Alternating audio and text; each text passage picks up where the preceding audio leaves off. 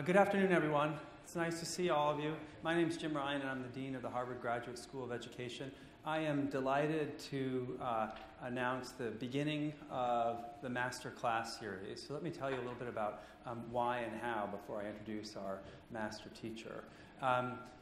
Harvard University is well known for having some of the best researchers in the world, but it's also a place that has some of the very best teachers in the world. And as an ed school, we are intensely interested in what makes for good teaching.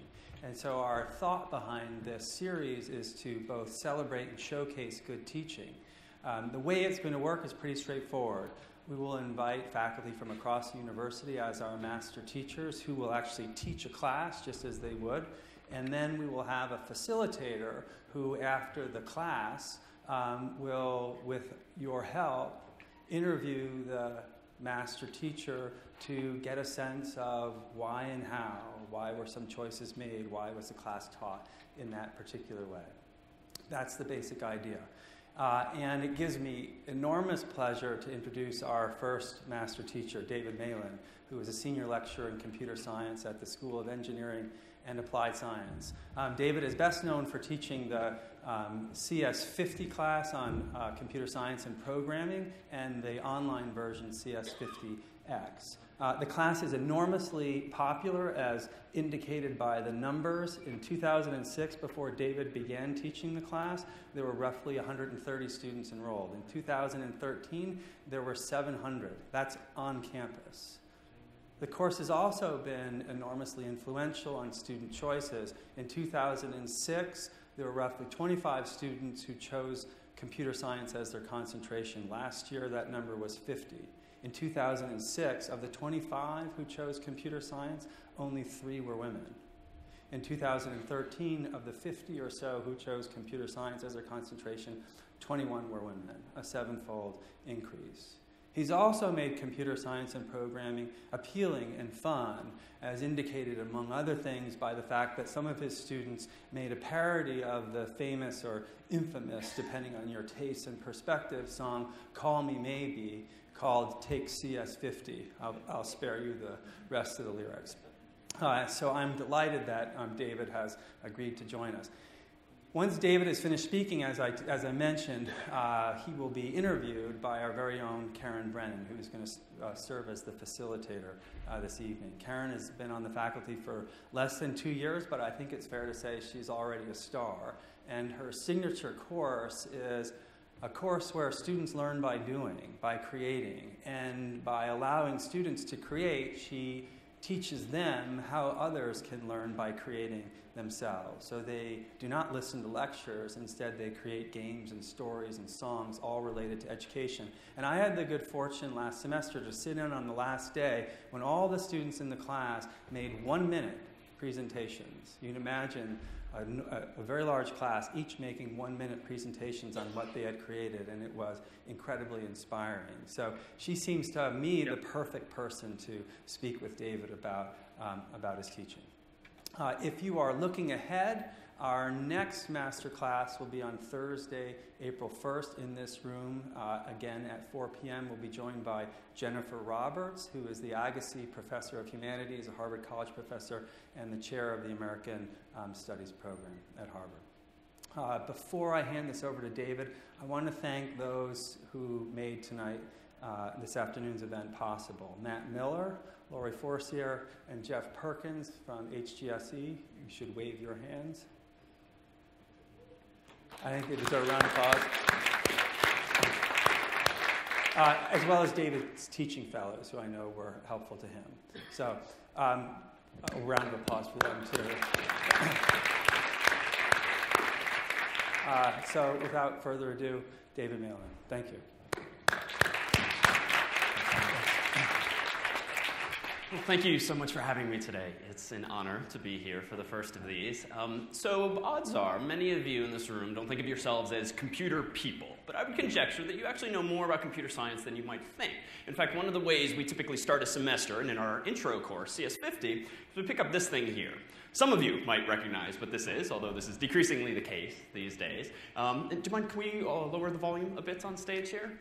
Some of you might remember this, and of course, this is just a phone book with some thousands of names names and numbers, and it might indeed have some 1,000 pages. Now, this sort of lends itself to an initial discussion of what we would call computational thinking, or algorithmic thinking, more methodical, more careful thought processes that really characterizes computer science. Because indeed, even though it seems otherwise, computer science really isn't about programming, even though that's what many students, particularly in middle school and high school, spend most of their time doing. It's more generally about problem solving and about careful, methodical, efficient thinking. So for instance, if I were to seek out someone like Mike Smith in this phone book, if I wanted to look up his phone number, I could certainly start at the beginning, at page 1, and then flip a page, and then flip a page, and then flip a page, and then flip a page. And this algorithm, this process, this program really that I as a human am executing is not at all incorrect. In fact, it's absolutely correct. It's just a little naive. It's a little simplistic, but it's correct because I will absolutely find Mike Smith eventually in this phone book. But of course, most anyone in this room would not do such a naive algorithm. What would most people in this room do, just instinctively as humans?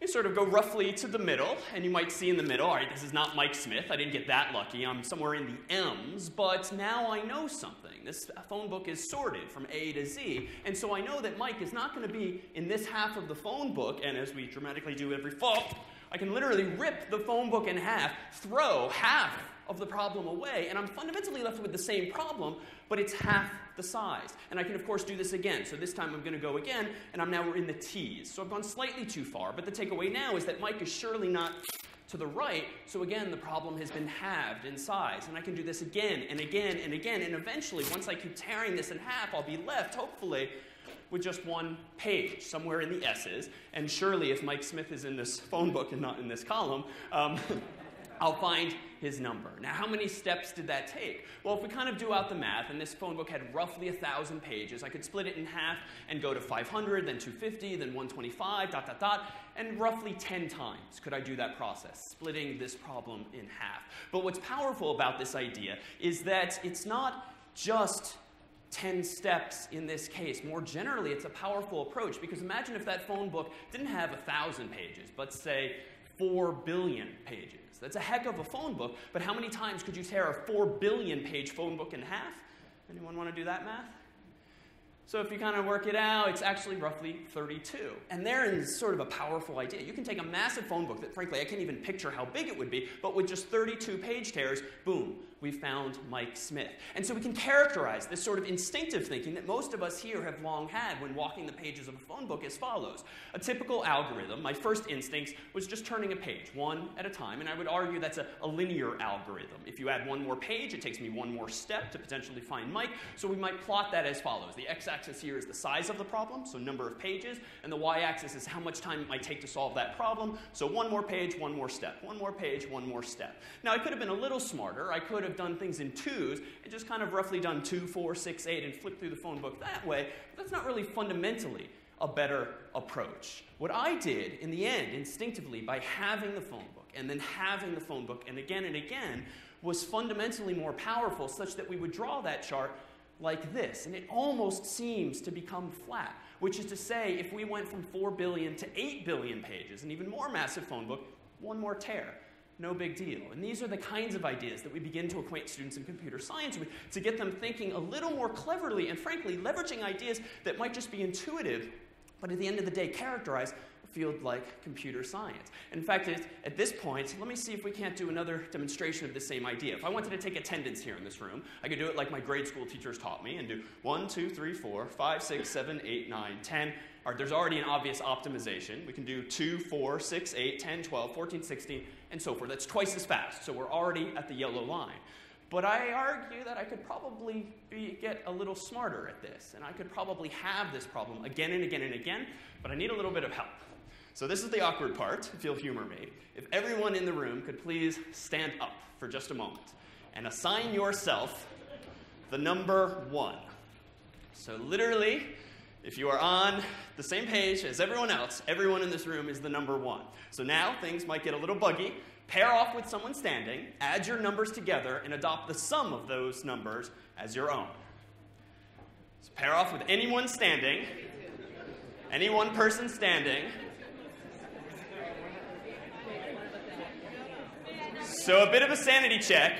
If anyone does not currently have the number 2 in mind, you've done something wrong.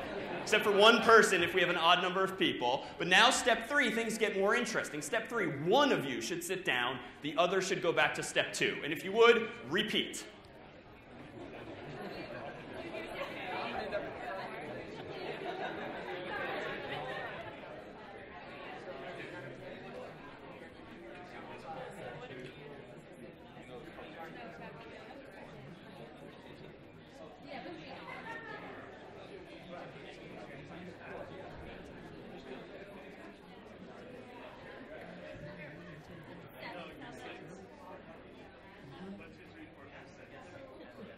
All right, our computer seems to be slowing down here. Pair off with someone, and again, repeat. If you went back to step 2, notice that it's induced a loop, a cycle of sorts, since you should now repair with someone who's still standing, and then sum your 2 numbers again. And if we do this right, in just a moment, there'll be one lone soul still standing.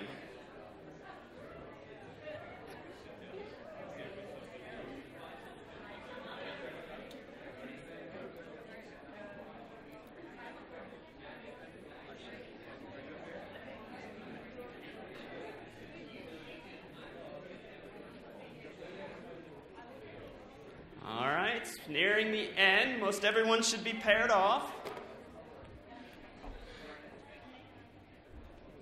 Mind you, the takeaway of this story is going to be to just, wow, how much faster this approach clearly is.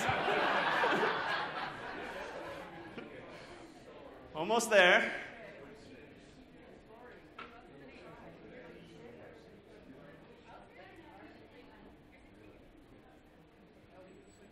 Almost there. I can help things along if it's getting hard to find someone. So if you're still standing, pair off with one other person still standing.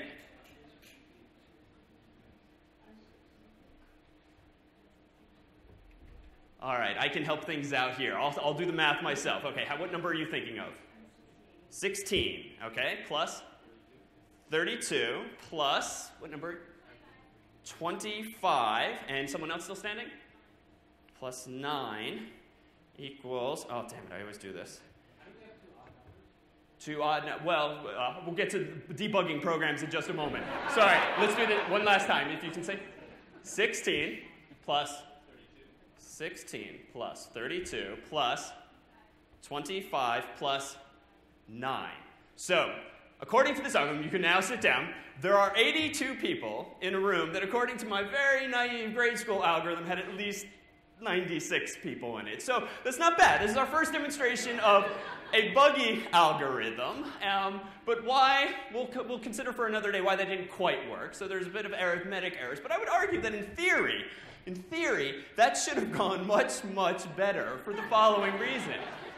So on each iteration of that loop, if you will, so we were kind of stuck in a loop, an awkward social cycle there, where half of you were sitting down, then another half, until ideally one last person would be standing, though I helped things along arithmetically at the end. But fundamentally, I would argue that that should have been so much faster than my grade school approach, because indeed, on each iteration of that algorithm, half of you were sitting down. The problem was getting smaller and smaller and smaller by a factor of 2 again and again. So if indeed there were 1,000 people in this room, that algorithm in theory should have just taken 10 such cycles of all of us sitting down half at a time. If there were 4 billion people in this room, most amazingly, that would have taken only 32 such rounds of sitting down. Now, of course, once you add some social friction and some arithmetic challenges and so forth, we don't necessarily get the optimal outcome. And indeed, we're sort of doing more than just one thing in each of those loops. So it's not a perfect comparison, but fundamentally, here's the takeaway. If the room suddenly doubled from 100 people or so to 200 people, that algorithm, in theory, would have taken just one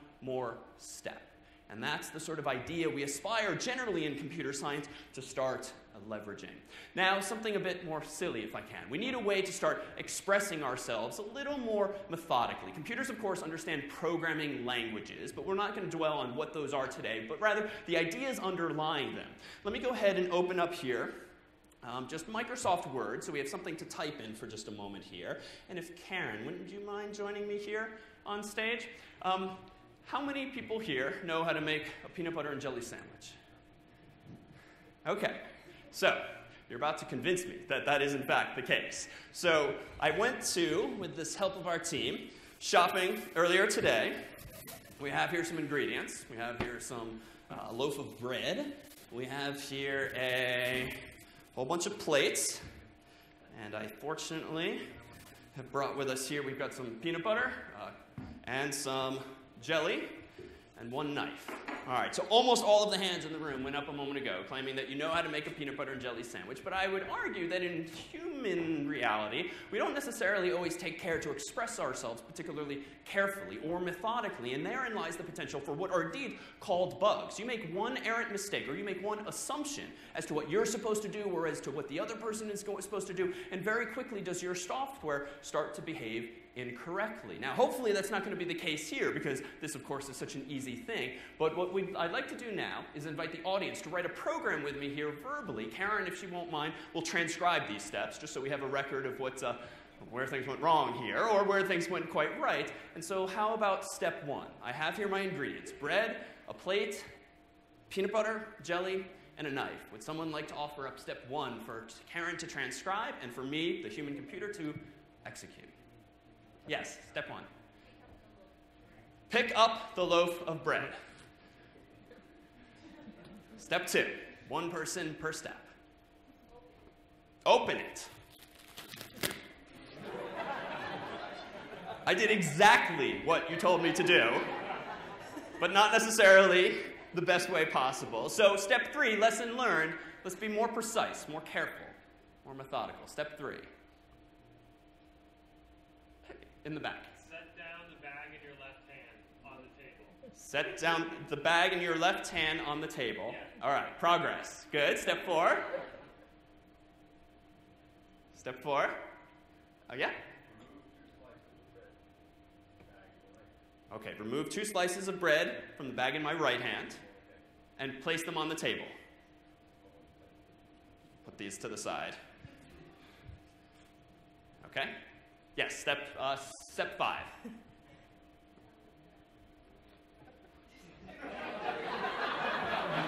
Oh, on the table. Okay. Step 6.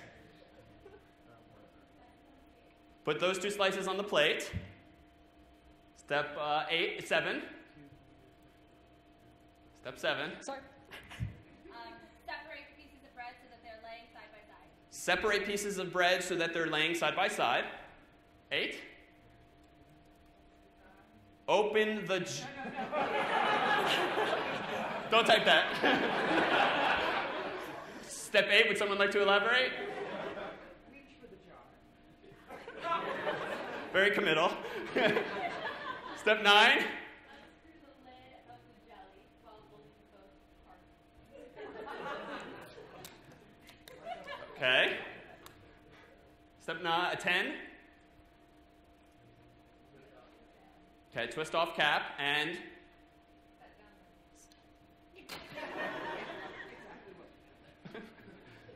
Step 11. I'm sorry? Oh, we're up to step 12. Step 12. Pick up the jelly. Okay. Bit of a loop. Step 13. Pick up the knife. Step 14. Put some jelly on knife. Okay. And put it on the bread. I'm sorry? Put the jelly that's on the knife. Put the knife with the jelly on it on the bread. Put the knife with the jelly on it on the bread. Better? 17. Spread the jelly. We're really not learning. Step 18. It's going to be time for discussion soon. Step 18. Grab a napkin. Okay, we'll skip past this part. Step 19. I'm sorry?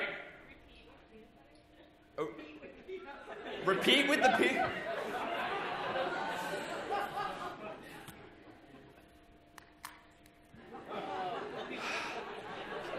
I'm sorry. Now this is just becoming intentional, isn't it? All right. Step 20. Almost there, please.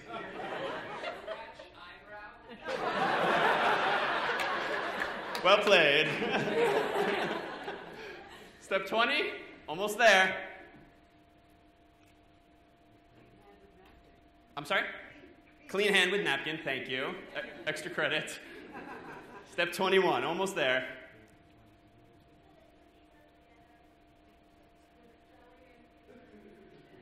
Nice.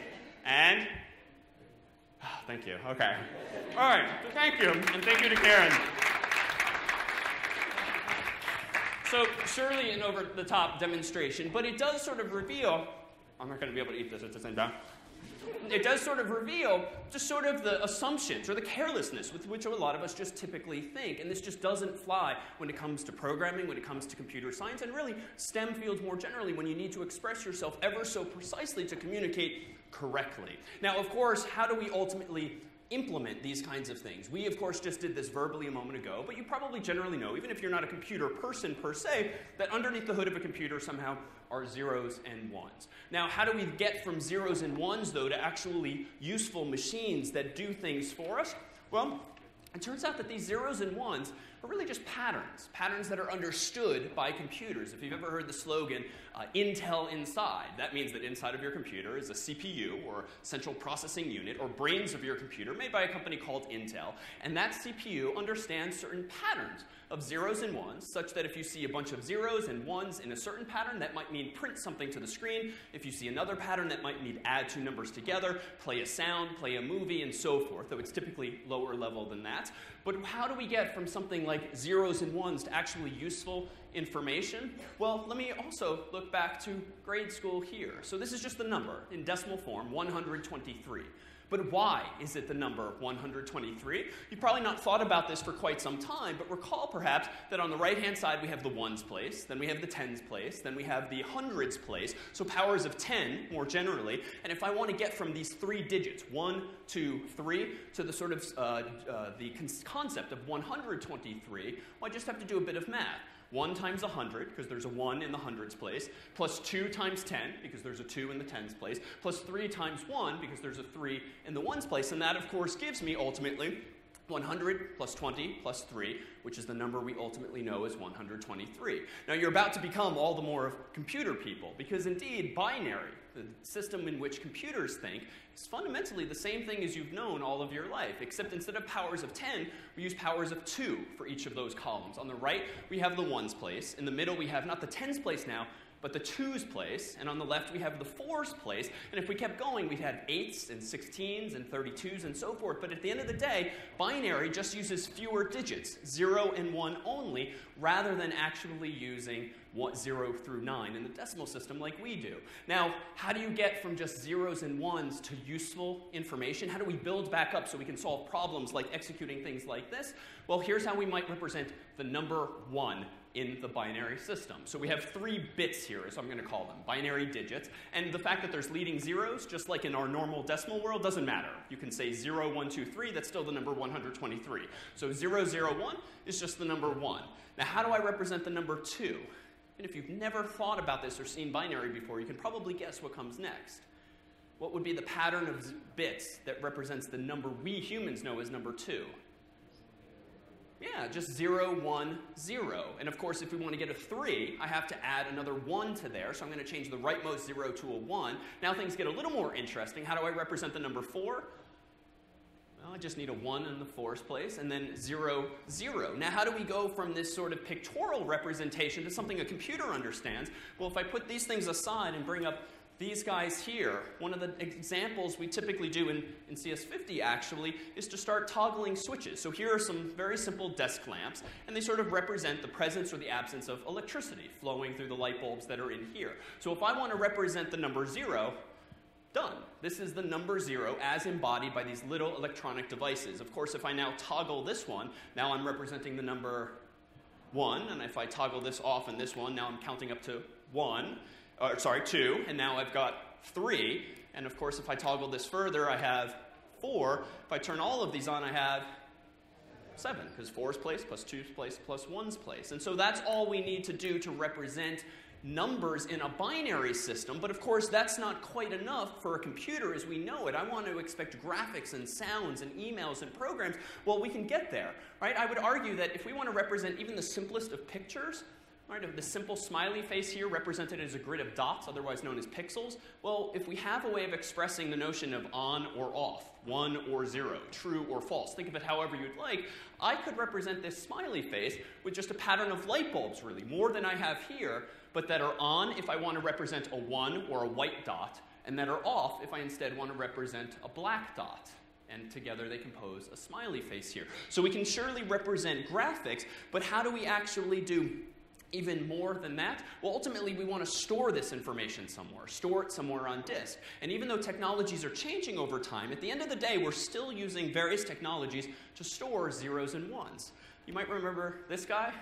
Might have been a while. So this too is a hard thing to find these days, but eBay has quite a few left. So this is Wooly Willy, and these are just little magnetic particles. And it turns out he's nicely representative of how you might actually store information inside of a computer if you have something that has polar opposites. A magnetic particle that if it's north-south could represent a 1, and if it's south-north could represent a 0. So not unlike the tiny little particles here. So it turns out that inside of your own hard drives, inside of your own computers, are exactly little magnetic particles like that. And as soon as you have one means of representing a 0 or a 1, and then you have hundreds or thousands or millions of these pixels, of these little magnetic particles, you can begin to represent, of course, not just 7, but much, much larger numbers, much, much larger graphics. So how does this all work? Well, let's take a look underneath the hood here, and we're going to peel back the layers in this following few-second video of what's going on inside of a computer's hard drive.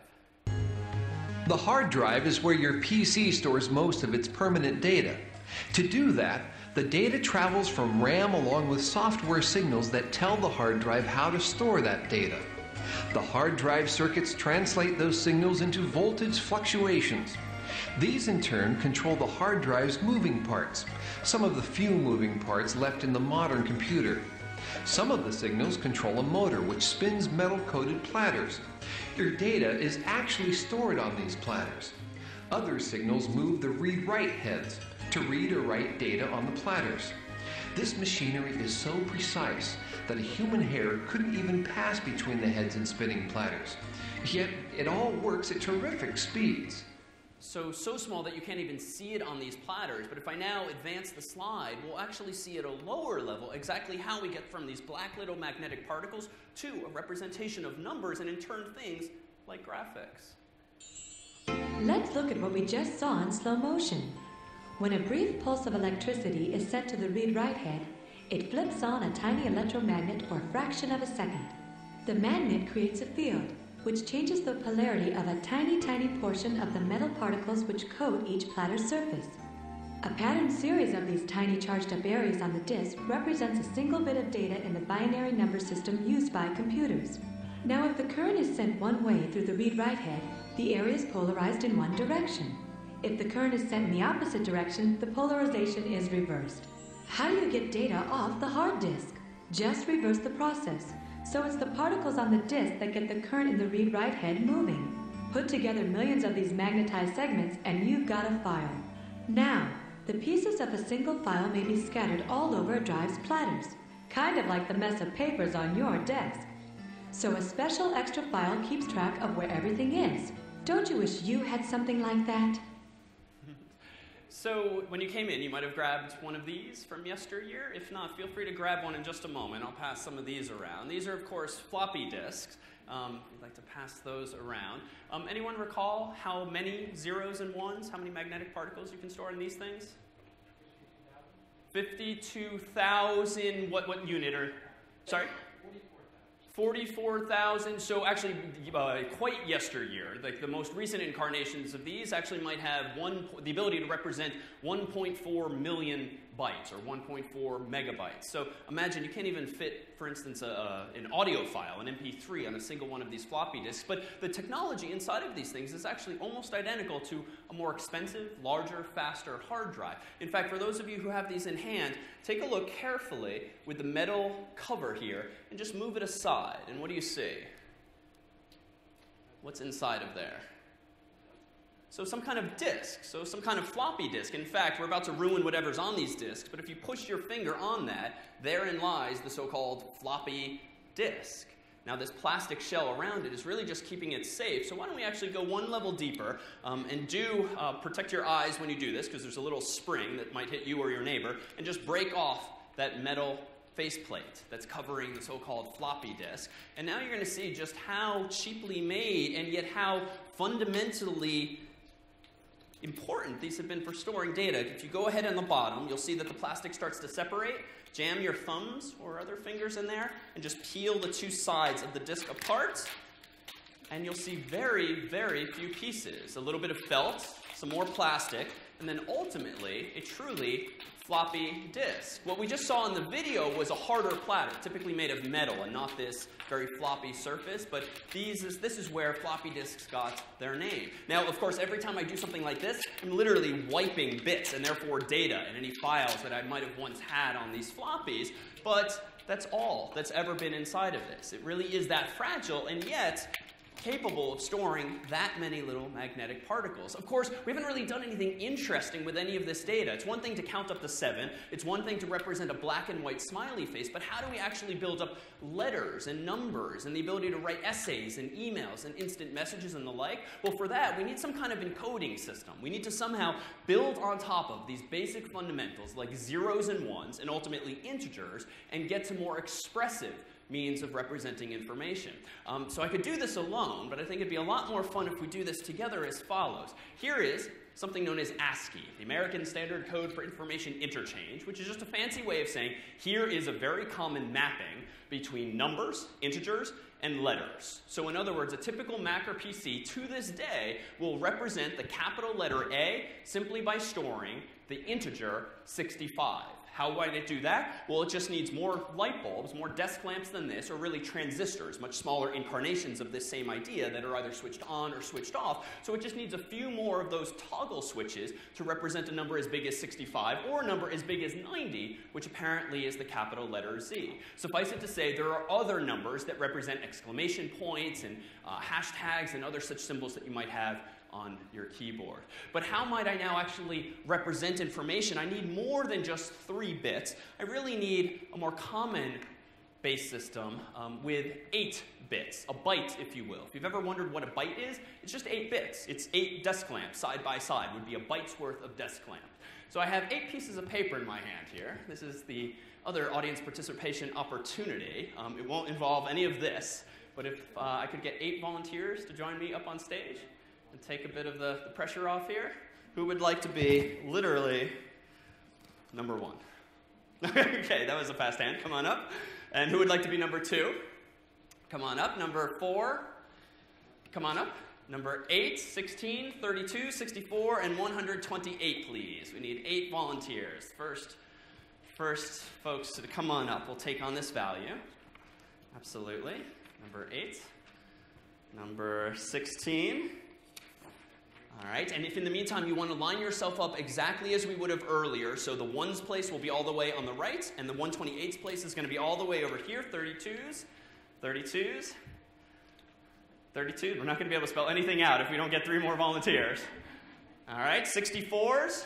All right, excellent. And lastly, the highest ordered bit, as we say, 128. Come on down. Thank you so much. All right. So we have a byte's worth of humans here, so you can think of each of these kind folks as a desk lamp, or as a transistor, or just any sort of physical incarnation of something that can have an on state or an off state, a true state or a false state. And if you'll humor me here, in just a moment, we're going to spell something out for everyone. And if your hand is up, let's assume that they're representing a 1, and if your hand is down by your side, you're just a 0. On the backs of their pieces of paper, they each have a little cheat sheet that tells them what to do for 3 separate rounds of the following algorithm. So if you would all kindly spell out your first letter by raising or not raising your hand based on what your sheet is telling you to do.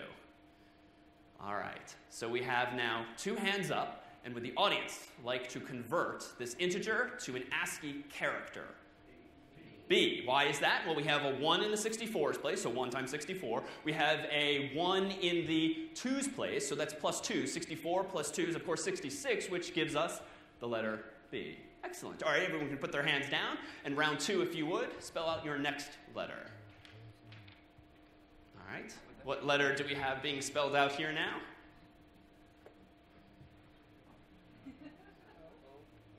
Okay, O. Why is that? Well, we have a 64 and an 8 and a 4 and a 2 and a 1, which is ultimately going to give us 79, which is, of course, is O. So we now have 2 letters spelled out. B followed by O followed by, if you would, last round. Raise or not raise your hand, please. We have 64, a 16, a 4, a 2, and a 1, with the last letter being then W, which spells out their final instruction. Bow, if you would. Thank you very much to our BITE volunteers. Thank you. You can hang on. You can hang on to them. Thank you so much. So we built up then from this very basic primitive, right? Electricity either being on or off to representing numbers. Now we've seen how you might represent something like an image by having a black dot or a white dot. Now we can express ourselves with letters of the alphabet. And indeed, there are even more numbers and more letters that we can represent, not just for English letters here, but for Asian languages and even symbols that you can't normally type on, say, a US keyboard. All of those ultimately have mappings that computers ultimately understand. But even that isn't quite enough to start telling the computer to do things logically. We as humans need to somehow program these devices using not the sort of pseudocode that Karen was transcribing as folks were offering up instructions. We need something that's a little more consistent and a little more standard like this. So this truly probably looks like Greek to some folks in this room, but this is perhaps one of the simplest computer programs you can write in a language known as C. Now there's dozens, if not hundreds, of programming languages out there. Why? People have different preferences. Different languages let you do different things more easily or with greater difficulty, but this is representative of a very common approach to writing a program in something called source code. So it's sort of English-like syntax that absolutely looks cryptic and has some weird syntax to it, but it's all characters you could type at the keyboard, and you could use something like Microsoft Word or TextEdit or Notepad to type something like this out. But what you ultimately need is a computer program, often known as a compiler, if you've heard the phrase, to convert these English-like words to zeros and ones, because that's what Intel Inside ultimately understands. Well, we can actually see this in action. How do I go from this, for instance, to this? So these zeros and ones are truly what is outputted when we convert that so-called source code in that language C to something my actual computer, my Mac or my PC, ultimately understands. And we can see this in action.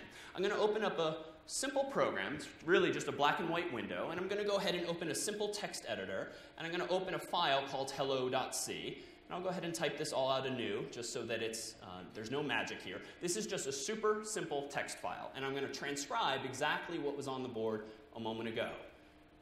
We'll defer for another day exactly what each of these lines does, but you can probably guess, even if you're by no means a programmer, what this program's probably going to do. When I run this program by double-clicking or typing a command, what's probably going to happen in just a moment? Say hello world. I don't quite know what printf is, but it sounds like print, and hello world looks like a sentence that's going to be printed, and sure enough, let me go ahead and save this. I'm going to go ahead and run a program called GCC, which is a fairly arcane program that converts source code, like I just typed, into binary zeros and ones, otherwise known as object code. And if I now run this program, I could double-click in other contexts, but here I'm just going to run a super simple command, a.out, enter. There is hello world. So certainly not all that impressive, but we can do more powerful things for sure. In fact, for instance, let me go ahead and show you one other program here. This was written in advance, and we have here the following. This is written by someone else. This is not normal source code. Normal humans, programmers, do not write code like this. This is an example of something known as an obfuscated C contest. It's an example of writing code with the specific intention of which is to write code that no one else in the world can understand because it looks a little something like this. But the net effect of this contest, which is essentially held annually, and folks compete to sort of create seemingly magical programs, ultimately allows me to write a program that might do something like this. So still super simple at first glance, but can very powerfully start to loop, can start to repeat patterns, can start to use different characters, and it's frankly a little mesmerizing after a while. And all of that derives from having built on top of the simplest of constructs at the end of the day, which are just those zeros and ones. And if we fast forward now, and before we sort of lose everyone in the room to this thing, if we fast forward now, and you assume that you can continue to build on top of these principles, and indeed this is a common theme of computer science, this abstraction and layering more and more complexity upon work that you or others have already done in the past, we can surely make more powerful things. And in conclusion, what I'd like to do is share this clip with you that frankly is ultimately an advertisement, but it's a story about a young 5-year-old in India who lost his way, fell asleep on a train, and ultimately lost track of his family and hometown. Fast forward several years ago, and you'll see this story unfold.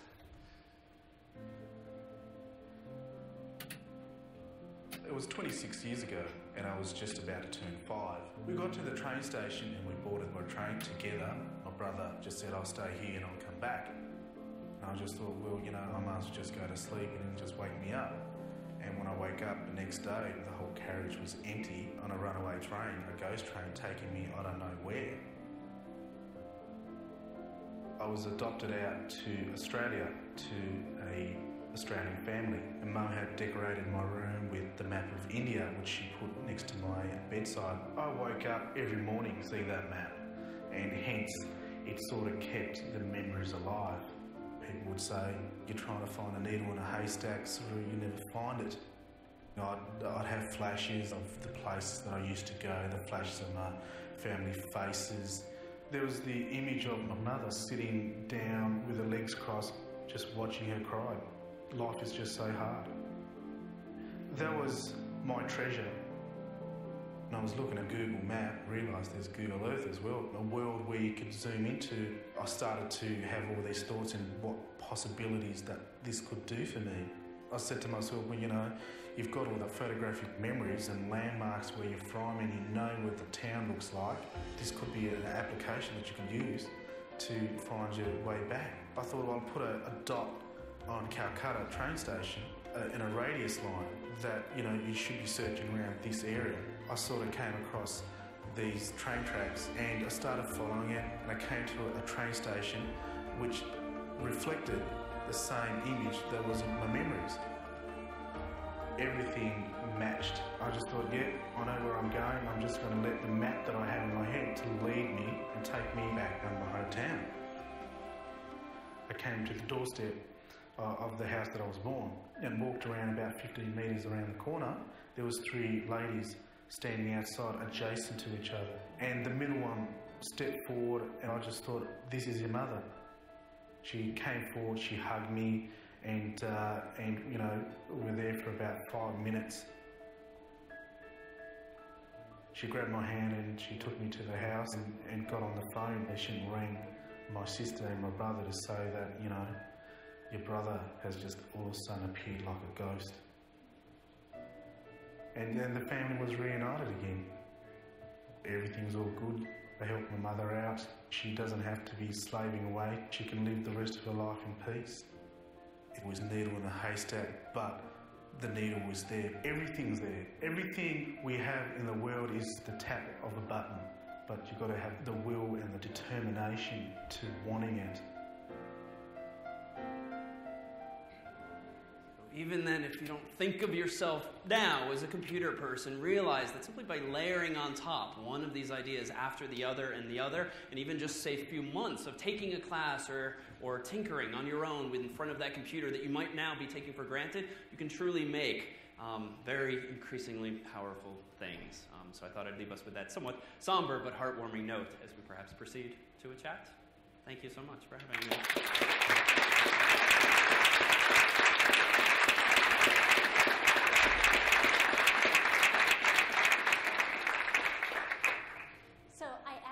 Thought we might start with some conversations with your neighbor. So maybe something you noticed, something that surprised you, and a question you have. And then we'll open up to larger group discussion, but maybe just like 3 or 4 minutes with your neighbor, something you noticed, something that surprised you, maybe a question you have. Okay? And then we'll come back together as a whole group.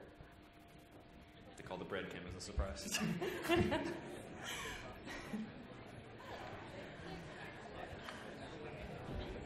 How long are your lectures normally? Because that is high energy. Oh, really? About 60 minutes. we'll see what sort of questions people have.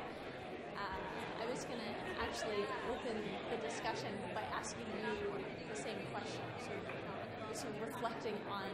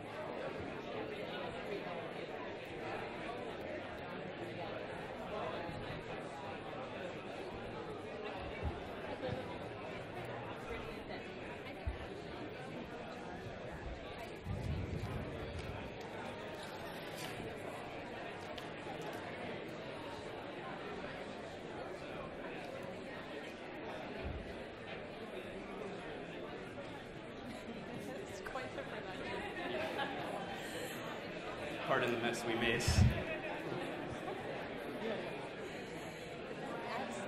It adds so much character and quality. I love all the props. I love the dramatic description. Yeah, I'm running out of photos though. They're getting increasingly.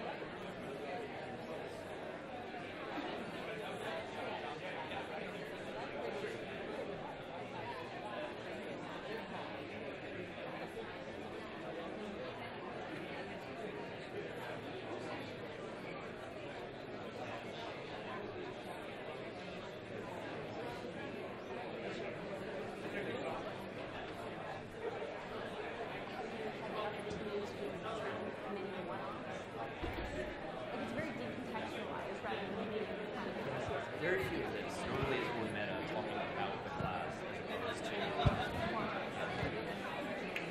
Yeah, I think that's fair. Sort of like we did in your class.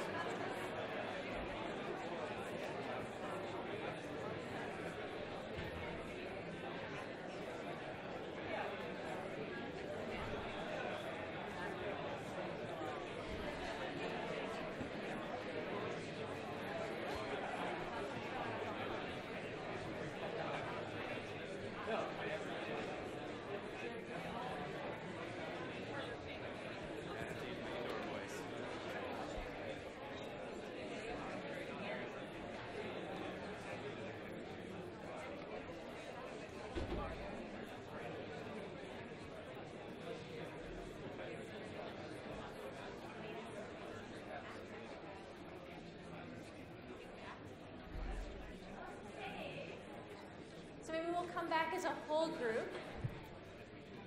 It's always hard to interrupt lively conversation. So I asked you to think about something you noticed, something surprising, something, maybe a question you had. I actually thought maybe we'd open it up by turning that over to David. So what is something you noticed, something that was surprising, and maybe a question you either have for yourself or for the group? The hardest thing for me whenever we talk about some of these concepts is not quite knowing the audience and how comfortable folks are or how uncomfortable they are with technology. So I'll admit I rely quite a bit on head nods and people sort of getting it or not getting it depending on where we might steer the conversation. And for me, I wasn't sure we were going to do the peanut butter and jelly until the last minute. I wasn't sure I could bring myself to do it in front of you kind folks. But hopefully it was well received. And it is demonstrative of what we try to teach in introductory computer science, which is how to express yourself more carefully, more methodically. And it's actually not even a derivative of computer science itself. My 5th grade teacher used that same example years ago to teach us how to just write more clear sentences. So we borrowed it for other purposes. So as you, I'm going to ask you another question, but as people have questions, there are microphones at the front, so if you want to come up and ask questions, please do. So was there anything that did not work the way you anticipated this afternoon? Good question. The self-counting, where everyone stands up and half the folks sit down, it almost always goes that way. In 7 years of doing this in various contexts, I don't think we've ever gotten an accurate count, which is great, because then we can always make the joke, how many Harvard students does it take to ... do this? And it's always fewer or more than are actually in the room each time.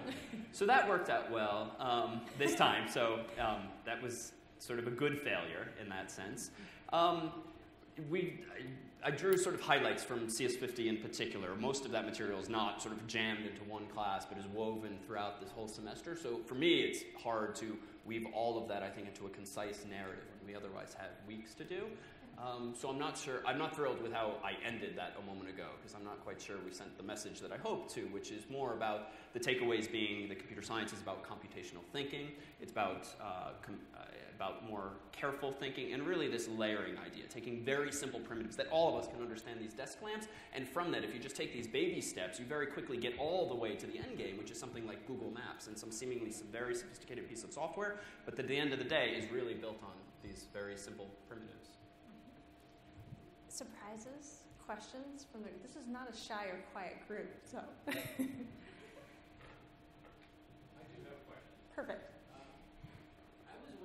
I was wondering what the whole bit stuff, why that was relevant to teaching us computational thinking.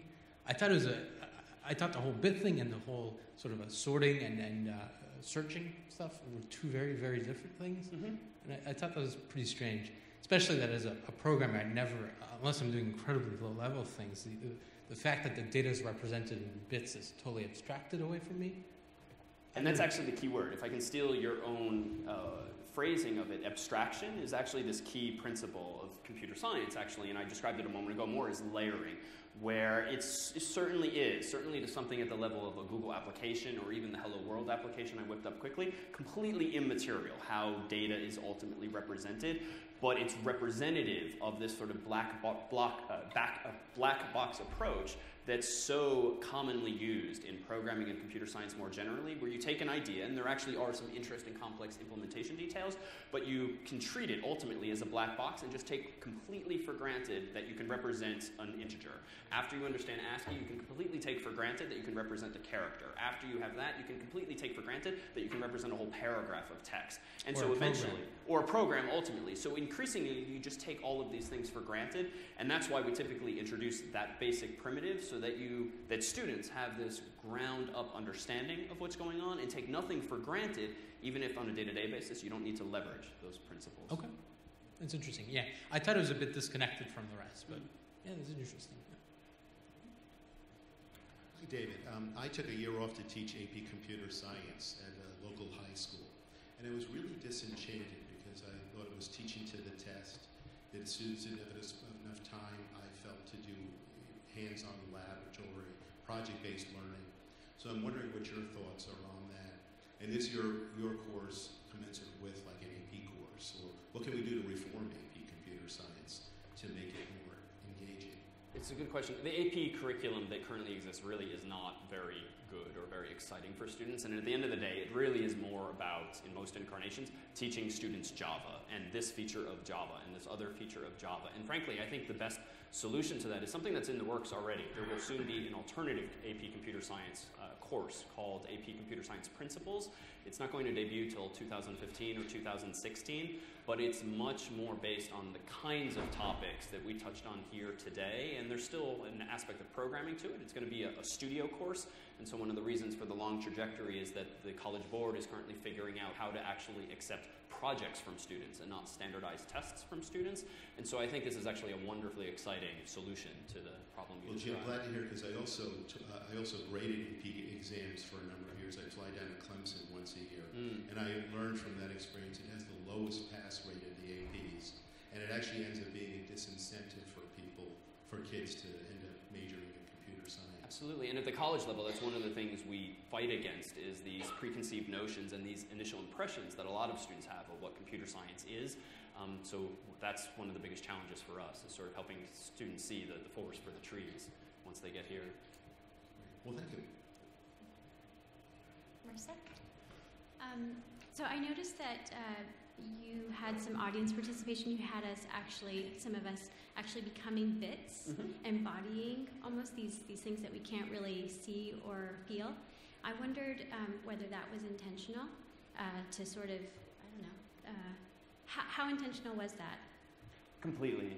For me, these kinds of times together in lectures more generally, I think the greatest opportunity they afford a class is for memorable moments. I'm not nearly as convinced that you would understand how you would remember how you would represent a 4 or a 7 or binary more generally, but I think it's safe to say for at least a few days, most people in this room will remember the sort of faces or awkwardly standing 8 people at the front of the room holding or not holding paper up or down, and that's the idea that's meant to stick, so that we take fairly arcane topics, fairly dry topics that are tough to get excited about, but conflate them with visuals and memories that students have so that they have a mental model to fall back on that's far more compelling, I think, than like a black and white slide.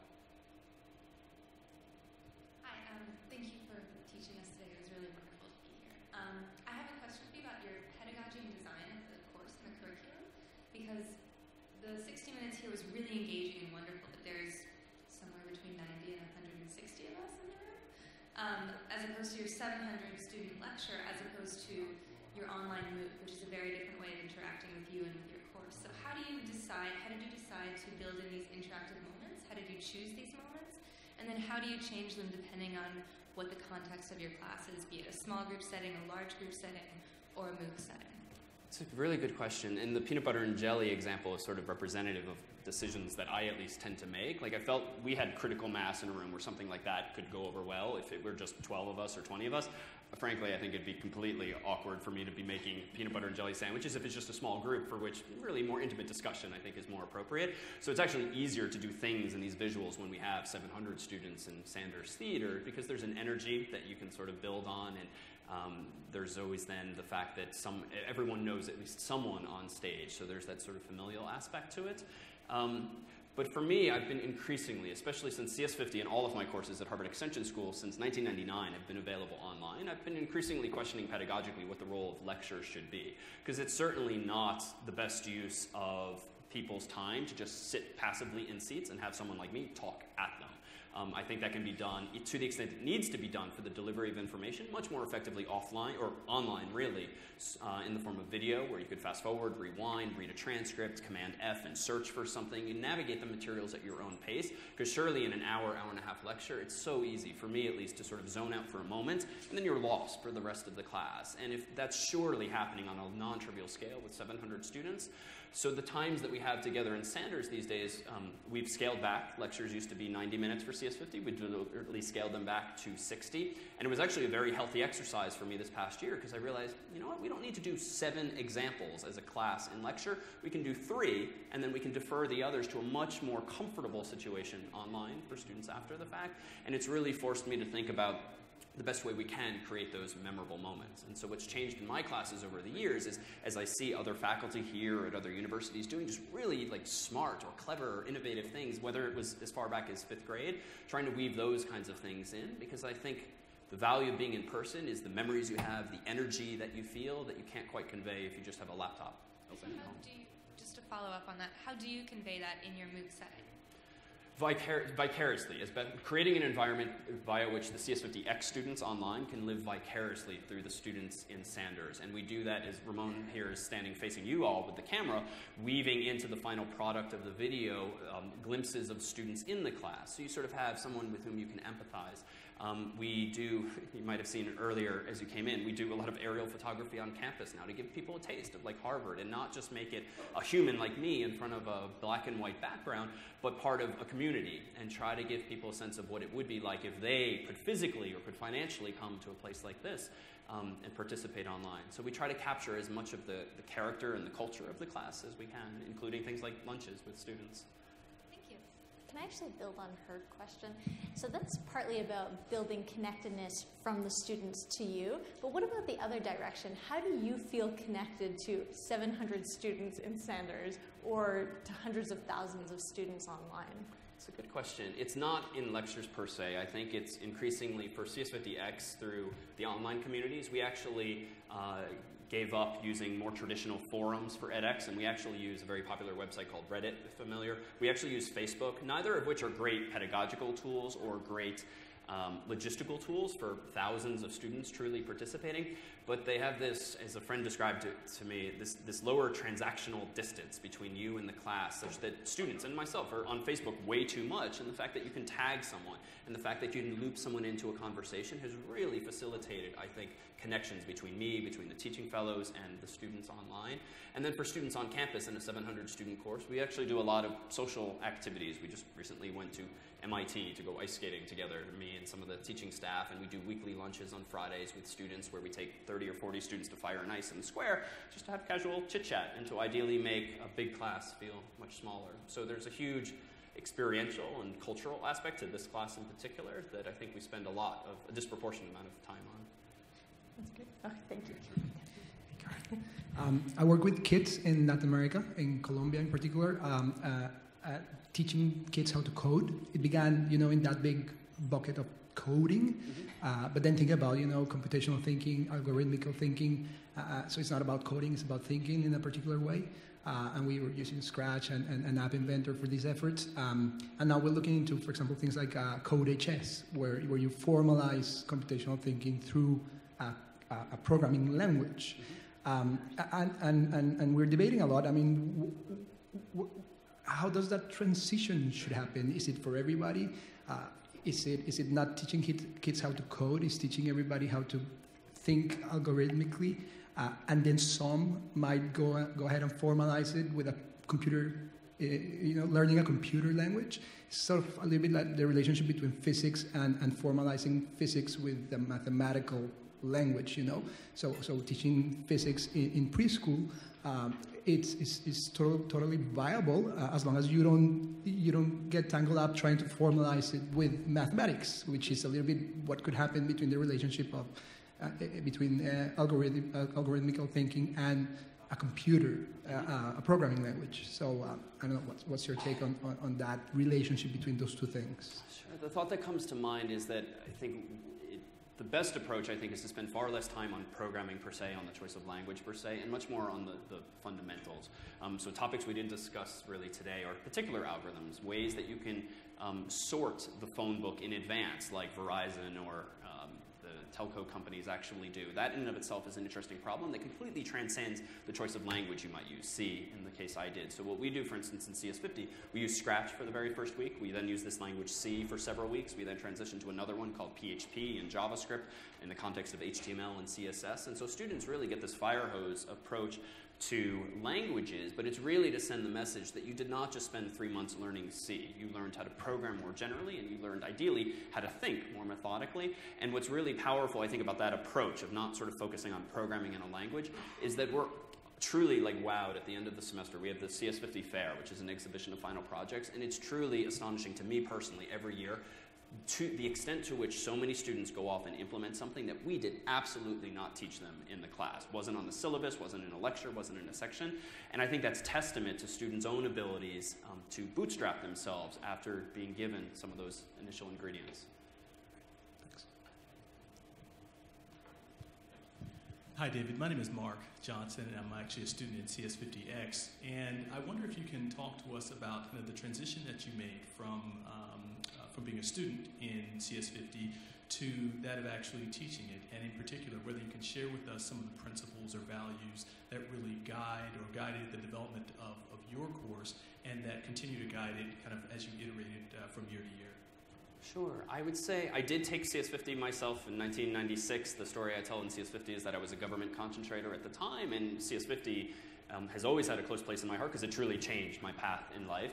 But when I was fortunate enough to start teaching it, it wasn't so much my experience taking it that influenced it. It was really the experience that others had while taking it, the reputation that the course had, which was always a positive reputation, but always a sort of beast of reputation. A course, like computer science more generally, for a lot of people to beware.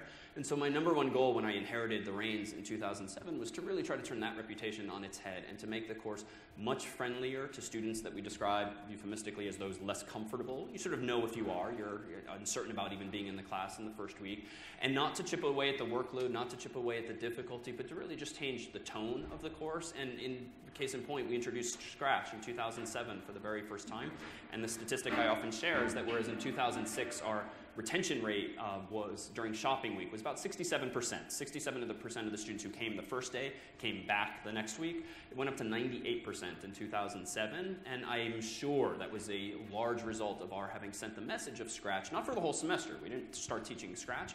We still used it for just 1 week, but we really did change the tone of the course, and we went to great lengths to build out a support structure over the past 7 years in terms of manpower, in terms of resources online for students, to really ensure that it's an environment in which all students can succeed, completely irrespective of prior background or comfort. I have 2 questions to ask. First is, there are many ways to teach computer science, but you chose a particular way. So what are some of your design principles behind your pedagogy?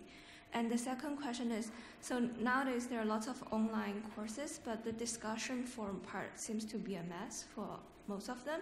Do you have any insights or suggestion on how can we improve that part? Good questions. So with the design philosophy, I think all of my classes, 50 among them, are characterized by a significant amount of work.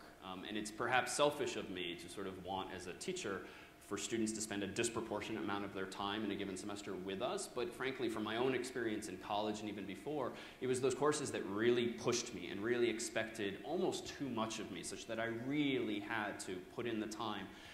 That I felt, in retrospect, that I got the most out of. And some of the hardest classes that I might have even hated or thought I hated at the time have had such a lasting effect on me that while we try to avoid the hatred aspect of that, certainly the workload is one of the primary goals of CS50, so that we're not just doing back of the chapter type questions that you might see in a typical textbook. We really are having, from week 0 on through week 12, students building non-trivial projects that just get larger and larger and hopefully more interesting and more challenging. So I think very high expectations coupled with, I hope, a sense of playfulness or ridiculousness that I think we can get away with because we do expect so much of students that I think a lot of 2 ideas, the spoonful of sugar idea, and also sort of working hard and playing hard and creating an environment where we can expect a lot of students, but we try to also create an environment that they like being there with us. As for the discussion fora, it's hard. The biggest challenge, I think, is just the noise to signal ratio or vice versa, the sheer number of people that are participating. We use Reddit, Facebook, and even Twitter to some extent because people are already there, and it's actually increased, I think, participation quite a bit, even though the tools are suboptimal. And I'm also not a fan of walled gardens. Like, I want the questions students have asked to outlive CS50X this year. I don't want the database to be deleted and prepared for a new semester. I'd much rather have a longevity to it. And we gain that by using these open tools, these third-party tools, as opposed to our own little course website. Thank you for your very animated presentation. I was born and grew up in Malaysia, and I came to the United States actually to study computer science. But because that was the first time I was exposed to programming, I felt it was very difficult for me to catch up with my classmates who have been programming probably for a decade before. So my question is, the first is perhaps when did you started programming, and do you have since programming is also like a language, what age range do you think is best to begin exposing children to computational thinking? And then the second question I had is, you mentioned MOOCs and the project-based learning, but for children in developing countries, what combination of things do that may be their best bet in some sense to get these computational thinking basics fully mastered? Sure. In reverse order, I actually am a huge fan of Scratch and what Karen and Mitchell Resnick and John Maloney and others at MIT have done with that, and derivatives that have since cropped up. Because for those unfamiliar, Scratch is this graphical programming language. You drag and drop things that look like puzzle pieces, and they snap together visually if it makes logical sense to do so. And you can make a cat or other characters move up, down, left, right, and do things on the screen. It's a programming language, and we do use it in an introductory college-level computer science course because it introduces students to constructs like loops and conditions and variables and booleans and functions now, and quite a few other ideas as well. And even though we in CS50 in the first week don't have to use that terminology, you certainly don't have to use it with students, say, ages 6 and up. The ideas, I think, are ultimately very intuitive to students, and it's a wonderful stepping stone to then a more traditional language like C or Python or Ruby or PHP these days. And so I don't quite know what the lower bound is. I would say it's quite up to the students, but I would not think twice at all about putting Scratch in front of a 6-year-old child as opposed to a video game, because they can then create their own video games with it. And I think once they get a taste for and a comfort with the basic ideas, then can you begin to layer on top of that some of the formalities? Can you talk to them about, how could you do that better? How could you do that more efficiently? So I think it's never too soon to start. And in terms of my own experience, it was very limited. In the 3 buckets we have in CS50, students less comfortable, more comfortable, and somewhere in between. I was probably in between. In 1996, I had written like a tic-tac-toe program at some summer thing years ago, a programming language called Logo, and I owned a Star Wars book with C-3PO and R2-D2 on the cover that to this day I hate because it so turned me off to programming because the programs inside of it that were meant to be transcribed by the reader were written, as I recall, in a non-monospaced font, which meant that you couldn't tease apart, should there be a space there, should there be a semicolon there, all the stupid things, but that actually matter to programming. And I still remember to this day, I must have been 8, 10 years old, I didn't understand what I was doing, and it wasn't sufficient to just type and transcribe. So that experience alone really kind of, I think, stunted my interest for a while, so much so that I thought my friends in high school were complete geeks for wanting to do programming or computer science. And it wasn't until I got to campus and sort of got up the nerve to shop CS50 the first week, and even then only pass-fail would give me enough nerve to do it, did I realize that I actually had a passion for it. Thanks, David. 100 years ago, people used to be taught Latin because it was supposed to better the mind in some general way. William James, in I think his only true experiment, basically debunked the so-called doctrine of formal discipline, which was that. And there's been a lot of work on expertise since then showing that it's very domain-specific. Chess players aren't better at checkers, and vice versa. So when I hear you talk about bettering the mind in the form of algorithmic thinking, some of my alarm bells as a psychologist or an educational researcher go off. So I guess, are you making the claim that your class teaches people how to think about something that has some content other than computer science? And if so, how do you make that claim very strongly with some recognition of the past claims along those lines of sort of generally making people smarter? That's a good question. So we set out in CS50 in particular to give people not only sort of a new way of thinking, more methodical thinking, but also tools for their toolkit. And indeed, CS50 is a terminal class consistently for 20 years for at least half of the students in the class. They'll never again take a computer science course. So it's definitely not our goal to turn people into computer scientists, but to really do 2 things. Empower them to take some of these very practical skills and this sort of mental model back to their own fields. One that always comes to mind is we've had students in the past who are pre-med and who are working with an MD at one of Harvard's hospitals, and they have very large data sets, and they previously were stuck with tools like Excel or maybe MATLAB, but typically tools like Excel and very graphical things that you can only do so much with. And there's just such an empowerment, I think, with just a little bit of computer science under one's belt and programming specifically, so that you can then go back and solve very domain-specific problems that have nothing to do with CS particularly, but that involve data and manipulation or navigation thereof. And that's one of the huge takeaways for us. So I think there's very much that aspect of it. And also, too, more practically in the real world, I think it just starts to take away some of the magic. I mean, hopefully for at least one person in this room, like the floppy disk that for years you might have taken for granted. I have no idea how that works. It's just magic. It's not magic. It's just stupid little magnets that are either this way or that way on top of a cheap piece of plastic. And I think once you start to chip away at what appears to be magic for a lot of people, I think they just generally derive a lot more comfort. They can start solving problems on their own. And when your computer freezes, even if you don't know how to fix it, you probably think, oh, whoever wrote this program, must have had an infinite loop or some kind of cycle that it got stuck in. And so it's no longer as intimidating or magical. And so that's huge for us, is giving students truly greater comfort over the course of those months. Thank you very much, Professor Malan, for being here today. I've been following your work for a long time, and I've been very impressed with what you've achieved in terms of women's participation in computer science, which our dean touched upon.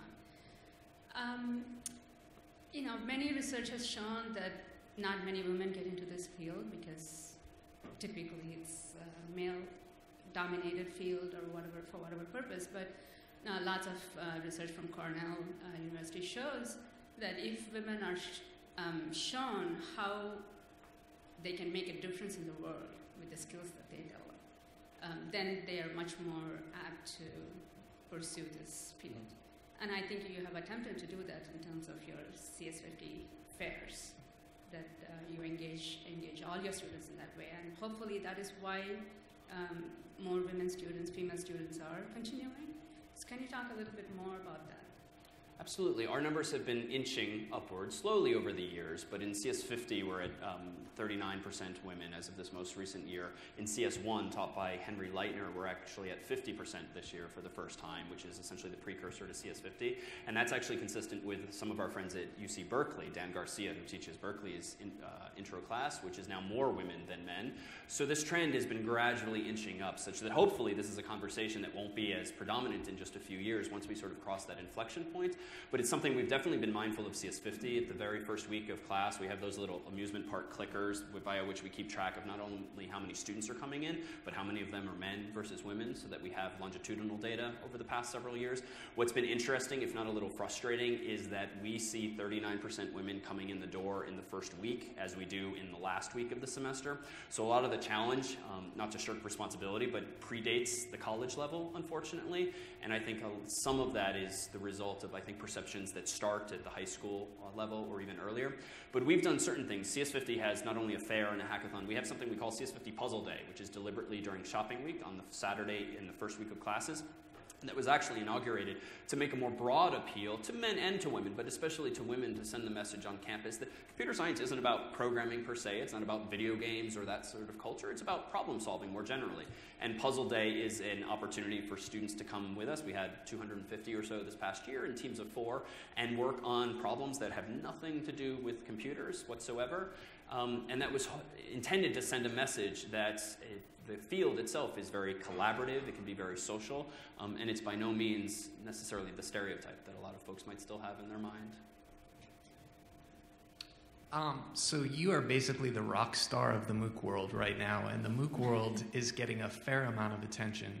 You're also a standout professor at a decent school here, and I guess what I'm wondering about is if you could share with us what is going to happen this summer. How does someone like you strive to do better? Maybe talking about some of the things that you're trying to improve, either with technology or visuals or your educational approach. Sure, that's a good question. Thank you for the kind remarks.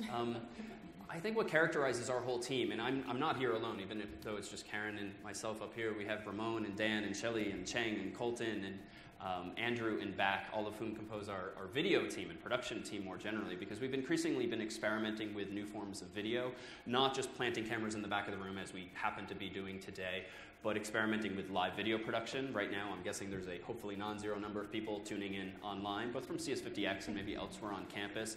We've most recently begun shooting in this beautiful new studio that FAS put together, and Harvard more generally, in Widener Library, which is a perfect marriage of sort of old and new. It's a beautiful film studio via which we've been producing ourselves an episodic show we call CS50 Live. We aspire for it to be 22 minutes every couple of weeks, and it's actually meant to be a prototype for what I suspect lectures may evolve into. This is a show where I happen to be standing up next to sort of picture-in-picture, sort of, this is making a comparison, but visually it's kind of like Daily Show style material, where we talk about what's happened in tech news recently. We take a couple of questions that have come up online from CS50X students or even the extension school students who are currently enrolled taking the class synchronously with us in the spring. And we weave those into a conversation. And we also pre-produce quite a few segments. We recently chatted with Professor Harry Lewis about the Mark I computer, which sits in the Harvard Science Center, the original basic source code for an interpreter written by Bill Gates and Paul Allen years ago that hangs in Maxwell Dworkin. We're going to be doing some shoots out in Atlanta soon at a computer science conference and elsewhere, and trying to weave together 3-minute to 7-minute video segments, educational segments, that I hope to in the future weave into lectures themselves. So lectures become even less this fall and next fall of me communicating words out of my mouth, and really trying to choreograph an experience for students where we cut away to a video above for 7 minutes and I no longer speak, and we throw a topic rather than myself teaching it, having someone else, one of the teaching fellows in video form, having very carefully come up with some demonstration, getting it just right, while still preserving some of the more human aspects where things go wrong in a very good way, and trying to marry those two things. So for us right now, CS50 Live is meant to be this prototype of a new form of class, even though it happens to be currently temporarily packaged in this episodic show. David, thanks for coming and for a great class and for what you do. Help us understand your thinking about your planning of online instruction. Do you planning a course and planning your lessons? Do you begin with a set of competencies that you hope people will have at the end, and then from there map backwards the kinds of activities that you think they should engage and so on? Is it more rapid prototyping, experiments? Just reveal for us your thinking about how you take a particular domain where you have been teaching not online but in real classes, and then think about translating that into a new medium where you have to reach very different students than the ones that you teach here in much greater numbers. It's a good question. I think I've tended to think fairly macroscopically about the syllabus to sort of figure out where do we start and what are the inputs to the problem, and that's, in the case of CS50, very disparate comfort levels for students, and what do we want the delta to be by the end of the semester, and then begin to sort of fill in the blanks iteratively, and where do I want to be roughly mid-semester, and how do we get there? And then for the online porting of a class, to be honest, I think what's really characterized CS50X is that, unlike I think a lot of the MOOCs, it is not a course that's been designed to be a MOOC. It is a translation of CS50 proper to an online form, so much so that curricularly, pretty much technologically, the courses are one and the same. And we really do aspire to have students halfway across the world, even though they're tuning in online on a laptop or at school on a desktop computer, really feel like they're part of this class here. And so I was very averse, for instance, a year and a half ago to what seemed to be this trend of the lecture is dead and we need to have these chunked up videos interspersed with Q&A. It just seemed too easy or too obvious to me. Like, surely that cannot be our innovation here. So we focused much more on the other extreme, and we, for instance, shipped CS50's lectures in whole form. And we did weave some questions in, but even that we jettisoned this past year because I just didn't find it interesting or particularly novel. So we're increasingly focusing on, I think, creating opportunities for students to engage asynchronously. CS50X, for instance, this year is a 12-month course. And even that, I think, is a silly, arbitrary cutoff. We just kind of need logistically to switch over to new content next year. But we're increasingly trying to create opportunities for students to kind of engage and disengage and hopefully get out of it what they want. Because one of the biggest takeaways from version 1 of CS50X was that out of the 150,000 people that registered last year, 100,000 of them engaged in some form, watched content, did problem sets, participated in the online forums, but only about 1,500 people finished the course in a traditional way. And this too has been a hang-up for me. We had tens of thousands of people, very nice people, who just wanted to come and go and fill in some blanks in their knowledge or dabble here or there and get out of it what they wanted to. And so I realized we spent a disproportionate amount of time in the first iteration of our MOOC on the mechanics of the class. How are we going to collect all of those homeworks? How are we going to grade them automatically? And we spent much less time, unfortunately, on the pedagogy. And so that's really where we've refocused our efforts this year. And CS50 Live is demonstrative of that, trying to think about the class and how to teach and how to reach different types of students, as opposed to the mechanics of a traditional course. So I think we have time for one more question before closing. Does that sound good? So actually, to build on Derek's question, you talked about sort of near-term next steps. What happens when you think further out, 5 years, 10 years, beyond, for you, for CS50, for computational thinking? That's a good question. So I think it's probably going to happen that CS50 will become more self-directed. I don't anticipate having this very formulaic 2 lectures a week all semester long. Not because I think the lecture is dead. I just think we can use our limited time together much more effectively. And case in point of this is we spend 3 hours on Monday nights, 3 on Tuesdays and Wednesdays and Thursdays from 8 p.m. to 11 p.m. in the house dining halls, which are actually too small for us now. And it's filled with computer science students working alongside, working either solo on projects or collaboratively with their classmates, or rubbing shoulders with their humanities friends or social sciences friends, sort of peeking over shoulders, curious as to what they're working on. And this has become, to borrow a common phrase, a very active learning experience for students. And I would much rather we, as in our staff of 110 teaching fellows and course assistants, spend time sort of in the trenches, working with students, helping to unblock them and helping them wrestle with problems, as opposed to me more traditionally preparing a lecture and standing before people and talking at people. So I think we'll see less in the way of traditional lectures, more in the way of sort of an experience, maybe once a week, and more time, hopefully, especially if the spaces allow, and that too is a challenge on campus, much more interactive opportunities for students. Thank you so much. Well,